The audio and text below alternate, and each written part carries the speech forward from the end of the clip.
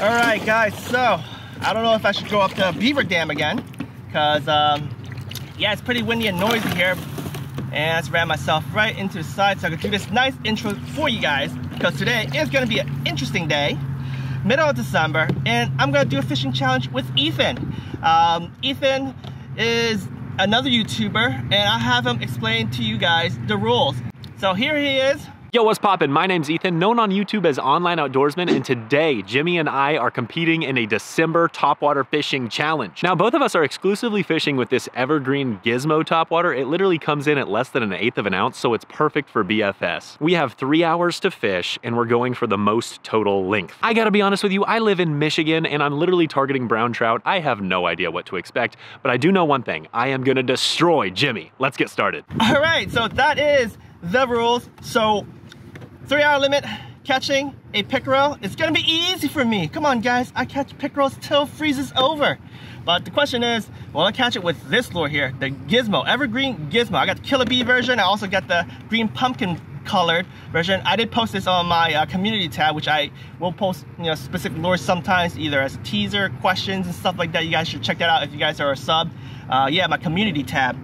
Sometimes I throw out promo codes and stuff too, so yeah, you guys definitely want to check that out. If you guys haven't subscribed, hit the bell notification so that you guys actually get those notifications when I post something up, whether it's video or, you know, a post.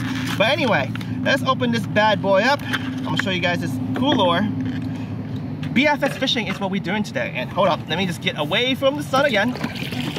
Yeah, the wind over there is pretty crazy, so I pull up into this riverside. I don't know if I'm going up to Beaver Dam, but all right, let's see. Okay, so I can readjust this a little bit. Perfect. So here you go. This lure reminds me of, what do you call that? The Pompadour Junior, right? Or Pompadour, because it has the arms right there and you pull it. I wonder if it's gonna swim or it's gonna flap backwards. I vaguely remember seeing the video when they released this on YouTube, but I always wanted this. This is I forgot the grams, so I'm gonna leave it down here, but I know they have a floating jig head, right? And it's supposed to be 1/10 of an ounce. This whole thing together might be 3, but it uses like this stretchy material, kind of like the Z-Man stuff, but it feels a lot drier. I think the closer material that I think we could explain this is a band of anglers. I don't know if the plastic floats, but it's supposed to have, you know, a floating mechanism. There's a little mono weed guard, which you're supposed to line up, but in the box, I think it got a little bit malfunctioned from something, you know, probably from transportation, but I think I realigned it the best I can. The hook is in the bottom, so it's gonna be interesting. Let's see if we hook up something. Just talk about my setup today, my BFS setup. I got the KastKing Zephyr. I upgraded to ceramic bearings, full ceramic, full size. I got it on my Valiant Eagle rod, which is my new BFS rod from KastKing. First time taking it out too, so you guys can see for a bend for the first time. But I'll probably do a separate video of that. But yeah, I'm gonna tie this on. Let's go out there and give it a shot. So yeah, the whole total weight is 3 grams, but it's big, chunky, so I won't get any distance with it on BFS. All right guys, so I priced on loop knot, just in case it could do anything crazy. So it does float, that's nice. Let's see if I can bring it into view. Look at that. That's interesting. All right. So the question is, how does it swim? And I have the glare there, so I can't really see anything. Yeah, so it doesn't really do any crazy sort of wobble like the Pompadour Junior, the metal version. So Jimbo's gonna see what I could do, and oh yeah, that's right, I gotta change my brakes. All right, let's go. All right, so the best way to describe this is that it's not gonna swim like the Pompadour style lures. Even slow rolling it doesn't happen. But when you just reel it a little bit, it does pop. And yes, that is loud. That's ceramic bearings for you guys.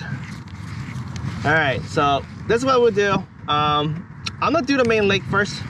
It's windy as crap, but I think it's a good time to do it now because it's gonna get windier, and then I'm gonna go up in the back river when I really need it. So the wind direction keeps changing. It was going from here to there, but now it's going from here to here, pushing me backwards. So yeah, I'm gonna go fish the main lakes first, and yeah, we'll see if we catch some fish. Still using the Surinoya Crane Dance line, 6-pound mono, and I have 20-pound mono leader, and that should prevent those pickerels from cutting me off. Today is interesting because the weather's been crazy in South Jersey, because obviously I live by the coast, right?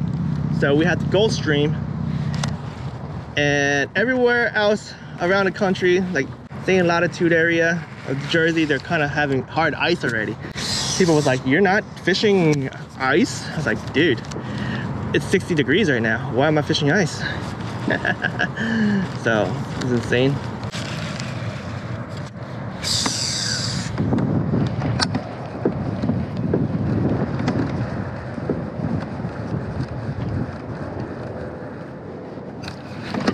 Yes!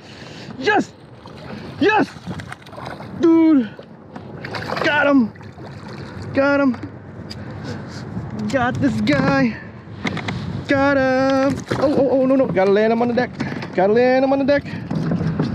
Dude. Got him. I got him. Dude. Challenge already completed.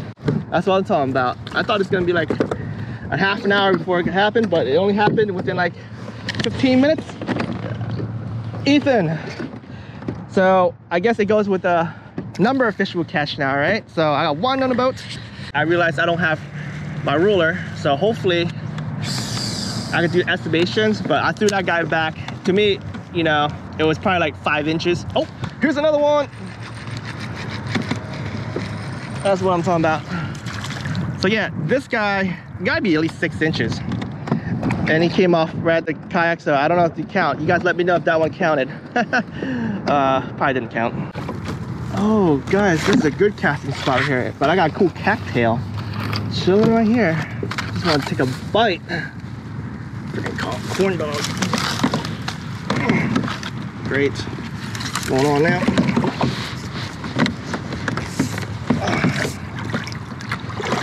Yo, would be crazy if Jim was just stuck here. Like stuck. It's like I'm stuck.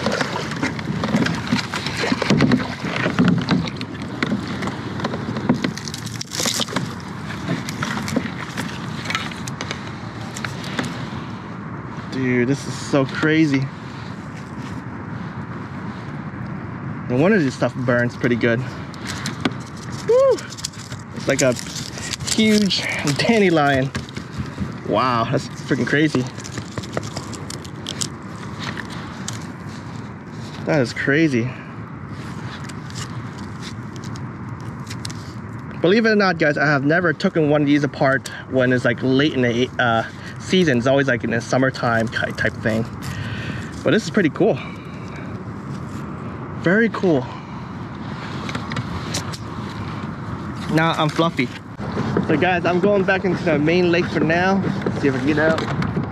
Nice and mucky.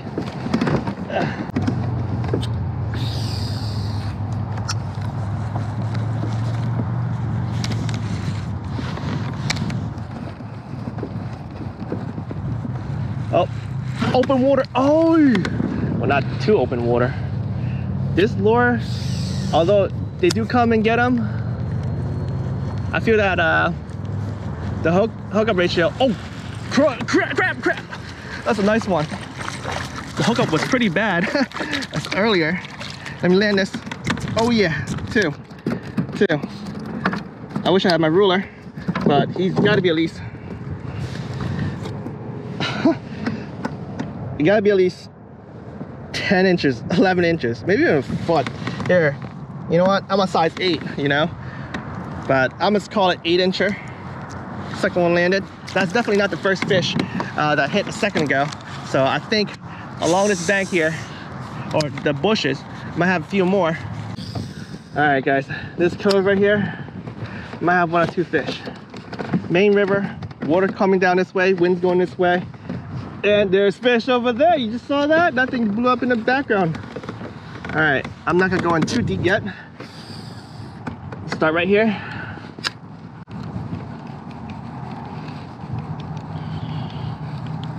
Yeah, it's gonna be super shallow. In the summertime, right over there, it has like a lot of pads, which is great. So I'm gonna start from the left. Yes, made it to the end.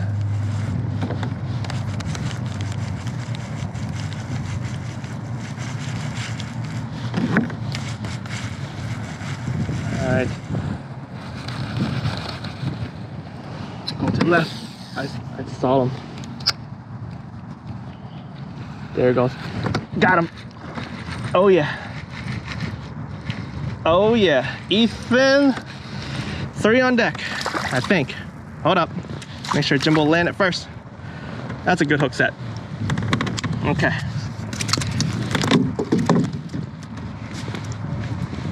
Oh yeah. The Mr. B. And Jimbo is gonna take a photo of that. And then he'll pop it out. There he goes. Easy. Oh no, you took my strap, my strand. But yeah, that's an easy tool to get hooks out of fish. Check that out. Bam.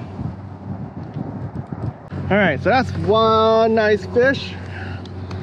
Rub the slime over there. All right, let's try the center spot.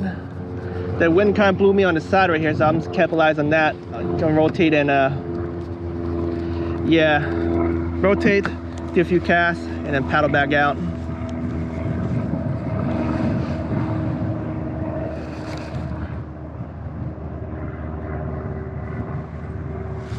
All right, let's try that little corner over there. You guys probably can't see it.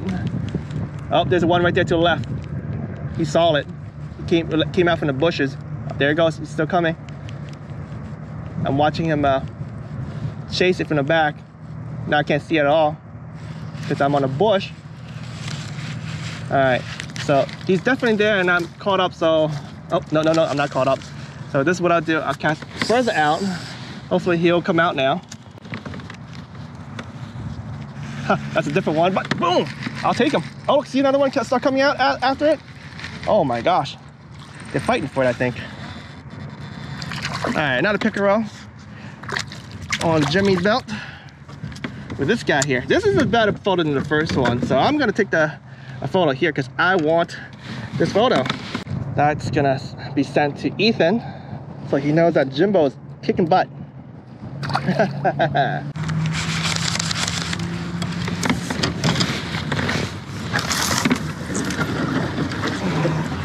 Dude, what the hell is this thing? Freaking Cthulhu is coming here after me.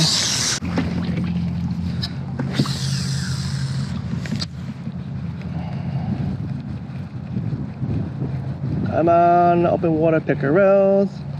Look at that, he missed it. Wow, so much fun. December, nieces and nephews.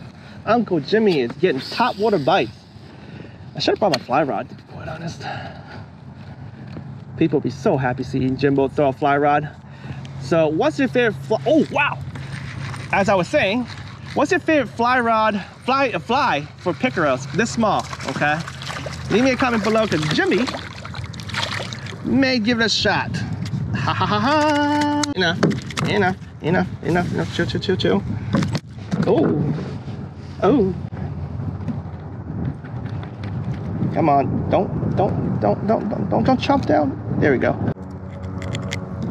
All right, got him on the B. You guys saw how fast he went? He darted across. It's freaking crazy. This is so much fun. All right, guys, check on time. I have 45 minutes left. Yep, the main lake didn't do too well, and I had to paddle up the river to hit the Honey Cove. So I am feeling pretty confident about this. So let's get back out there and do some slaying.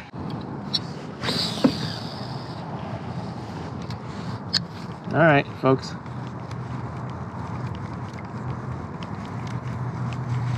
Here it goes. There's 2 of them. Which one's gonna take it first? That's the one right there. He dropped it. He dropped it. I don't know what happened. Those 2 collided and don't know, man. He did pull it down, but I reeled down trying to get the slack down a little bit and he spit it. I was right about to set that hook. I was like, dude. Yeah, sometimes pickerels are like that, especially the smaller ones. They be slashing it rather than, you know, take the whole thing down. They're in here somewhere. There he goes. There he goes. See that? Got him this time. Oh yeah.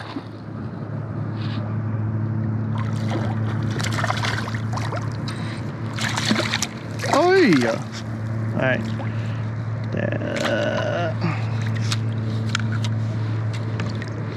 Got him. Got him.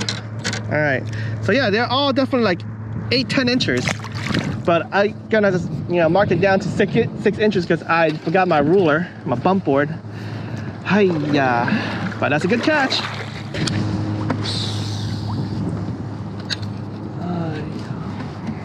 Put the slime on my boots. Put the slime on my boots. Okay. There's another one right behind me. 2 of them. He's on me. Yeah, they're out in the open in the pads right now. That'd be cool to catch snakehead with this. BFS snakehead fishing. Oh, came off. Oh. He's on the yak though, so he counts. Off he goes. One thing I learned by mistakes and all the time is that after you get a fish to flop on your kayak, you gotta wipe your lens. If you don't, you have a watermark, a slime mark, and it could be on there for hours. Earlier I changed my battery and I saw a slime mark and I was like, dang it. Some of my footage probably gonna look ugly. Oh, Jesus. There it goes. Bam, got him. Hey, Ethan, you gotta be fishing these type of fish. You gotta find your pickerel water. I'm sure you have some pickerels. Pickerels are all over the freaking country, especially you in the north. Look at that. He's calling for your name. All right, the question is, how am I gonna unhook him?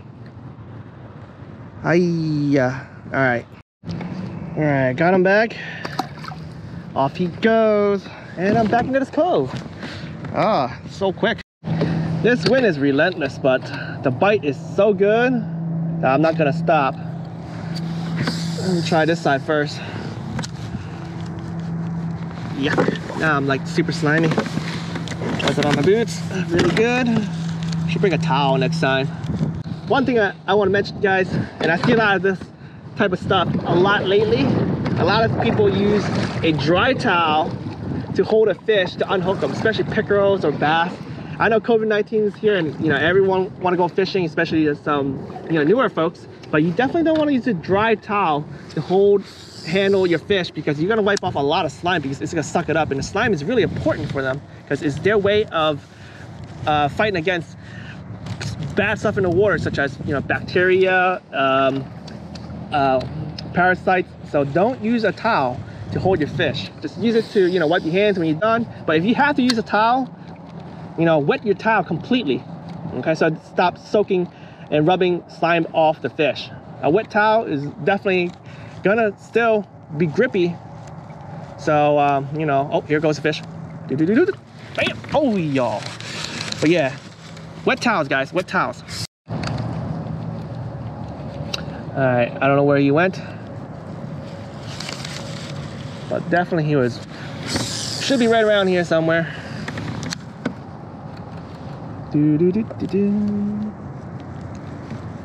If not, another one should come out, because this place should have plenty of pickerels.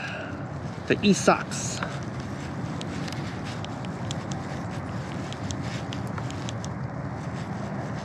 Oh, here it goes, right behind.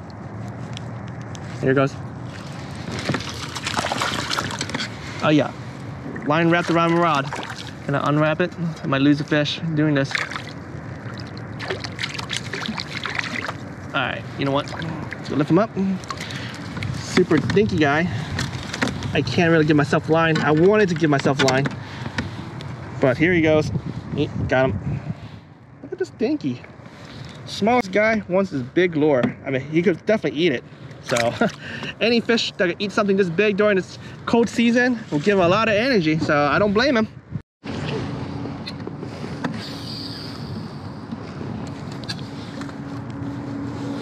There's something to the left. There it goes. Got him. Dude, I just casted that right after my last release. I was trying to paddle back out. Oh, he death rolled. I never seen a pickerel death roll like that. You're not a snakehead or bowfin. All right. Hey, easy, easy, easy.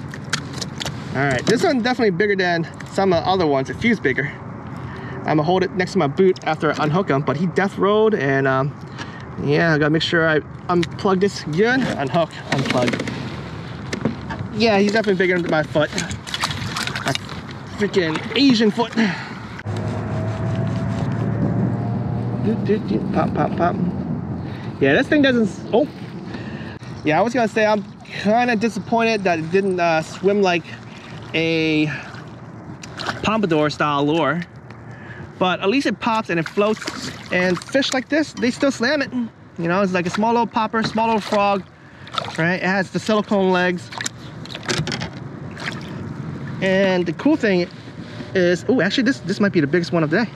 Oh, heck yeah, this one is the biggest one of the day. Yeah, it's over my my foot, so I'm just gonna call this guy a 12-incher. Hopefully Ethan doesn't mind, and he's, you know, would agree. And let me just pull this guy out. Oh, I see the hook. The hook is off, but his teeth is holding down a lure. There we go. But there we go. A nice guy right here.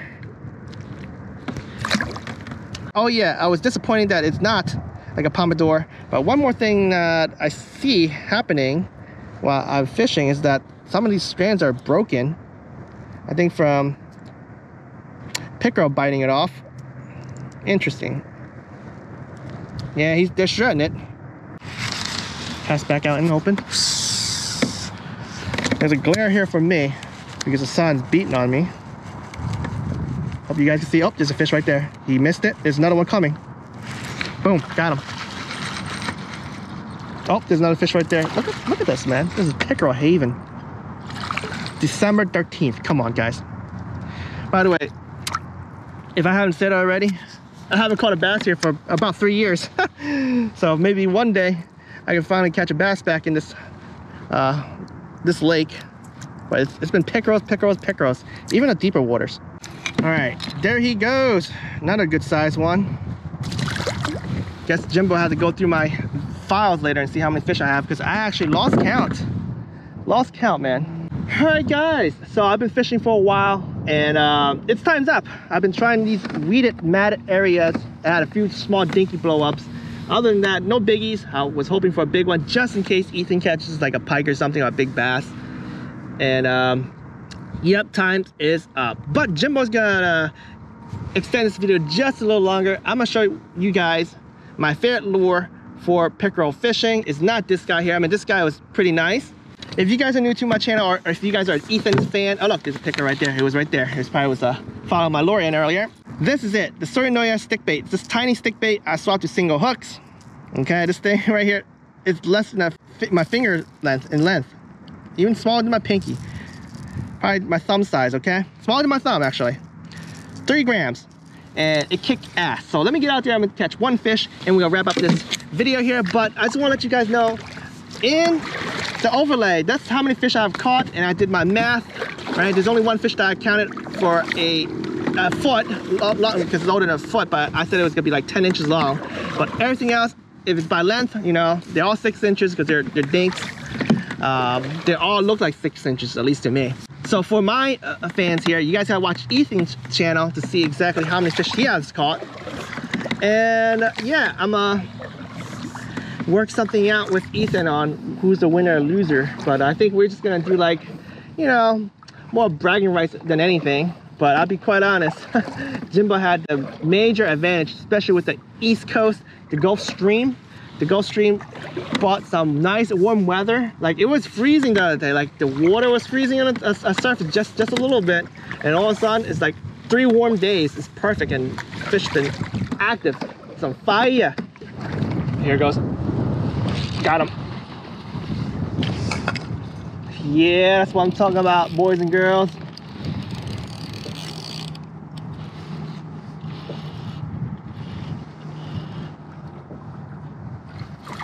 Ooh, he's a beast. At least for this water. Not a super giant, but definitely would have been one of the bigger fish for the day.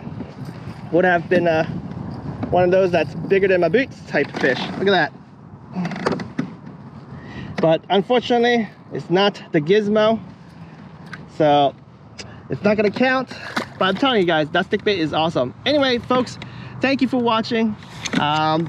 This challenge is freaking amazing for those who want to do topwater fishing in the winter, targeting specific species that's going to be active in cold water is going to be the key, your key in your success. And that's what I did today. Ethan, I hope you caught some nice fish with the Gizmo, because I sure did. Just didn't catch any big giant ones, but I think with the sheer numbers, I would say I have won, hopefully. So guys, make sure you guys check out Ethan's channel. I left a link in the description below to his channel, and then I left a card to the video where he is doing the Gizmo fishing challenge in December.